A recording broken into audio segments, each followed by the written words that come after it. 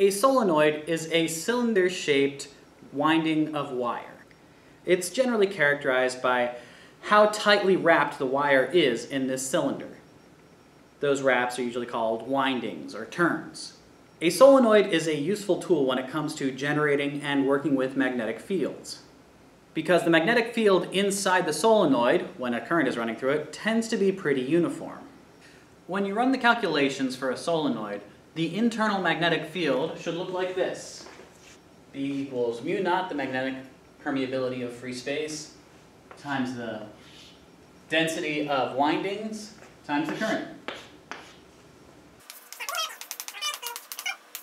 For this solenoid here, the density is 505 turns over 0.563 meters, and the current is 2.5 amps, which gives us a B field of 0.0028 Tesla, or about 28 Gauss. So we're going to take a quick look at the magnetic field of a solenoid by sending 2.5 amps of current through it, and we'll measure it using this Gauss meter.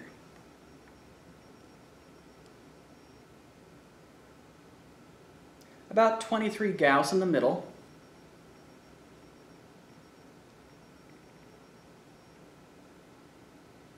Still 23 about 2/3 of the way through.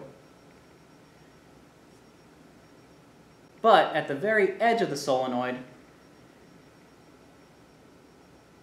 we're looking at about 9.5. According to theory, the magnetic field at the edge of a solenoid should be about half of the magnetic field inside. So, this is an effective solenoid right here. In many ways, a solenoid can be looked at similarly to a bar magnet. So, it should behave pretty similarly whenever we have it interact with a loop of wire. So if we bring a loop of wire into the magnetic field, we see a spike. And if we take it out, we see a spike in the other direction. Similarly, it doesn't matter if we move the solenoid or the wire loop.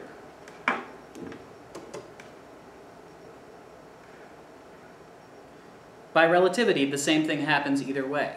When we look at a bar magnet and a loop of wire, the only thing we can really change is the area that the magnetic flux is going through. We can't change the strength of the magnetic field. We can with a solenoid by changing the current.